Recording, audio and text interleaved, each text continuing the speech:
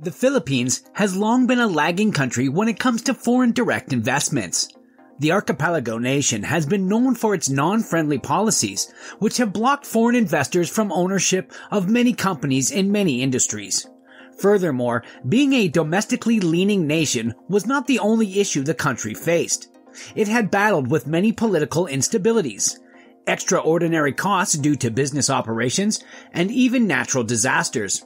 Hence, if we add all the challenges stated and many more, there is really little interest, if ever, when it comes to foreign investments in the Philippines. This is also why the Philippines has been lagging behind its Southeast Asian neighbors. According to the official Southeast Asian Secretariat database, the foreign investment inflow made into the region had shown that from 2019 to 2020, the Philippines received only $15.2 billion, making it the fourth most attractive country to invest in, behind Vietnam, Indonesia, and Singapore. This weak foreign flow has caused many other industries to also experience slower growth, competition, GDP growth, and so on. However, a unique feat appeared out of nowhere recently when the new President Marcos introduced his new economic agenda. It caused many to once again believe that the Philippines may now have a chance to finally overtake its Southeast Asian neighbors when it comes to foreign investments. Part of the 6-point economic agenda, as stated by the Board of Investments, was the Philippines by 2024 will take over Vietnam in foreign investments inflows, and by 2026, overtake Indonesia. A bold economic agenda will potentially make the Philippines the second most attractive country in the entire region. Yet, that does not mean it is all impossible. Let's discuss two important aspects of this. What are the barriers, and why the government of the Philippines believes this will happen? First of all, the barriers of the Philippines, as we noted earlier, had always been about policies regarding foreign ownership. However, that reason alone is not the sole reason for the limited foreign interest. There are also many challenges out there. For instance, corruption is at play. Many cited foreign investments had failed due to corruption.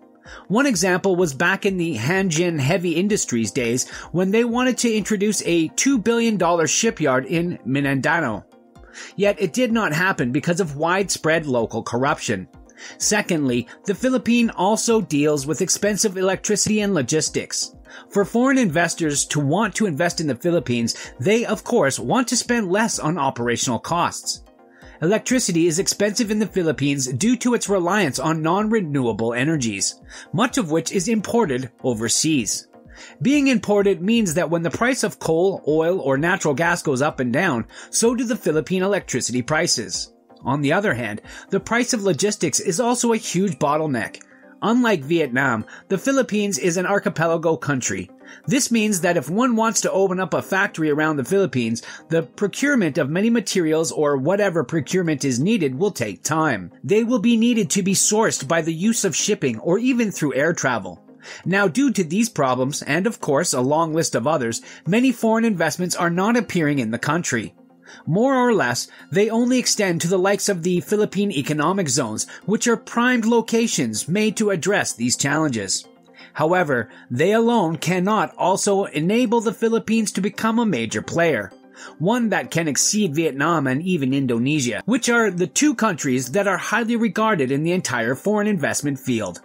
For a quick comparison, in 2021, the Philippines had recorded about $10.5 billion, whereas Vietnam had recorded about $19 billion and Indonesia at $20 billion. Not a far figure, but still nearly double that of the Philippines. But one must also take into account that the Philippines had an exceptional year in 2021, and if we compared the country from these two, it would show far more in preceding years. Knowing these, therefore, how are the Philippines and its president so confident that the country will, in just a few years, overtake these two nations? How can President Marcos be so bold in his statements and economic plans? Is there something that we are missing out on? Well, let us discuss first the solutions being sought after to the problems we raised earlier. First of all, the foreign ownership problem. The long-running big reason why the Philippines has not been recording good foreign investment flows is now long gone. The previous president, Rodrigo Duterte, had amended these foreign ownership laws, and ever since then, many foreign investments have either flowed in or are looking for opportunities around the Philippines. Secondly, the cost of both logistics and electricity are being tackled. The Department of Trade and Industries has reported that they are constantly looking for ways to reduce these big burdens. They are even looking for renewable energy sources, ones that can finally erase all the international energy reliance of the Philippines. Finally, it is also stated that the new CREATE law is going to incentivize new foreign investors, which can also help increase inflows. Now it is due to these stated factors, and of course others, that the government is continuously tackling and aiming to change the investment landscape of the Philippines. However, it is still a big and bold statement to suggest that the Philippines will overtake these two nations. But anyway, do you think the Philippines can overtake these two nations in the next 2 or 4 years? And what do you think the challenges are if not? And why do you think the Philippines can if yes? Let us know down below. Thanks for watching.